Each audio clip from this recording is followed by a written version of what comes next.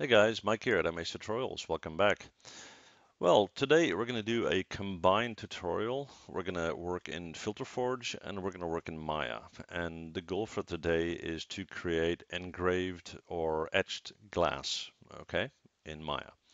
Now, why are we in FilterForge? Because in FilterForge, you can create a normal map in like less than a second, okay? So what I'm going to do here is I'm going to open a file, which is a render of a model that I did a while back. So I'm going to go up to File, Open Image, and on my desktop, I have that render right here, which is an arena. And I'll just go to Photo so you can see it. Let's do Let's do a sepia. I like that. Okay, some of you may remember this thing. Okay, so this thing is modeled, and what we're going to do is we're going to create a normal map out of this image. We're going to apply it to our glass surface, and we're going to etch it into the glass in Maya. Okay, so with this selected, I'm going to go to Miscellaneous under Effects, and it's already selected Normal Map. Okay, and here we go. So I'm going to save this out. All right. So, and as you see, just one click and boom, there we go. File. Let's see, save image as and arena normal. Yeah, sounds great. I think I already have a file with that name, but we'll just override it. Yeah, there we go. Replace, yes. Okay, and we'll give that a second. All right, all set. Then we're going to go to Maya, and we don't have any scene set up at all. Now, if you're working with glass or simulated glass in Maya, you obviously need some lights, some settings, and so forth to get the right effect, okay? So we're going to create a ground plane. I'm just going to drag that out, hit R, and we're going to stretch that out in all directions so it's nice and big. Right click, assign new material. Let's do a Fong E for our floor. There we go. And let's change that color to black. Well, first I'll do it in white and I'll change it to black later. Reason is I need to position the normal map correctly and I can see it better when it's white. Okay. So next we're going to create an additional plane and we're going to drag that out. And that's going to be our sheet of glass. We're going to hit E. We're going to rotate that up. Make sure we're at minus 90. There we go. And we're going to hit W and we're going to bring that up. All right. Looks about right. Okay. We're going to create one light source or one direct light source. So create lights and point light. Let's pull that back and up. Hit 7 on our keyboard so we can see what our light is doing. That looks right. And then we're going to select our sheet of glass, right click, assign new material, and we're going to go with a blend. Okay.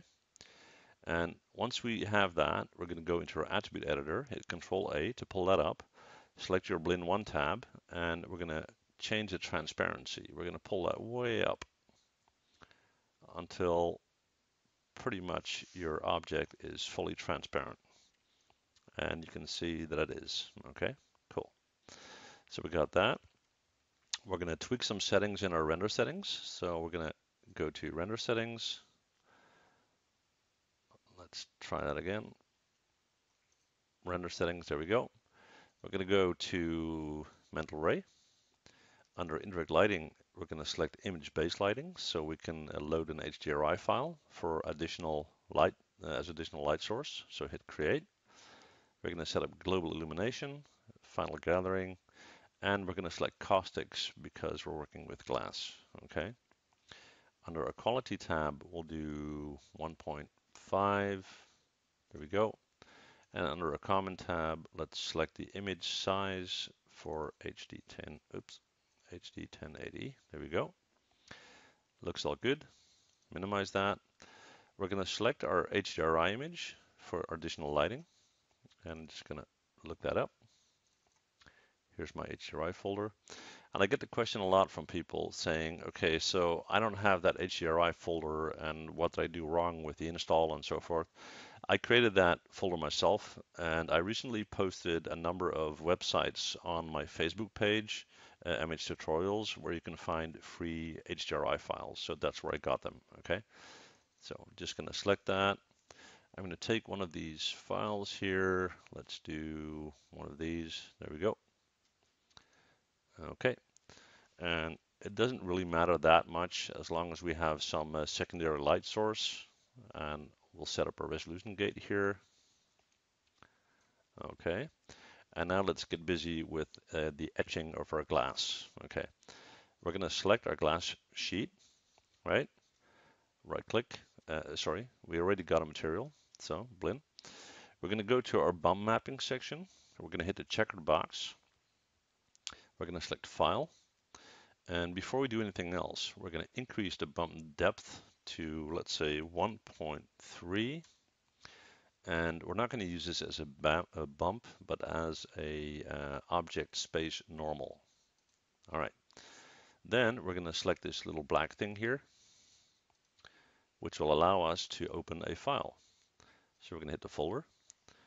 I'm going to go to my desktop, and I'm going to look for my arena normal, the file that we created, and hit OK. Now, the thing is that we don't know if it's positioned correctly, and we don't really see a lot going on yet. If we hit this checkered ball, you can see that it's now created, and it looks to be sideways. It's a bit hard to see. Maybe if I change the color of my floor, you can see it a bit better, but we'll see it in a sec. Okay, so it looks to be tilted. So what we're going to do is we're going to go to Edit UVs, UV Texture Editor, and we're going to hit the Rotate button.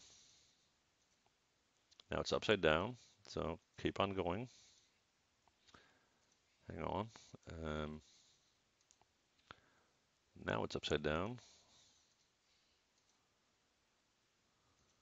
Now it's upright. Okay, cool. So it looks okay. We can tweak it just a little bit. We can right click, go to UV, drag select everything, move it up just slightly. And then we're going to hit R, and we're going to stretch it out until it fits our 0 to 1 UV space. Okay. Now, hopefully the light is set up in a way that we have enough contrast to see our etch when we render. So I'm going to hit the render button. I'm going to pause during that render because that will take a little bit, and I'll see you guys in a sec. All right, guys, and I'm back. Well, you can see that I added one little thing here because there wasn't enough contrast in the background to see the image properly. So what I just did is I created a polygon cube and made that black, that's all, okay? Just so you can see the glass better. You can see in the areas where the black object is not behind it, down here, you can clearly see the engraved arena. But with the black background, or any background in your scene for that matter, you can clearly see that this is now etched onto the glass, okay? Now that was the purpose of this tutorial, so hopefully this is helpful for you guys. If you got any questions, let me know. If you come up with some really creative applications for this, I'd love to see it. And that said, thank you guys for watching. I'd love to see you guys again.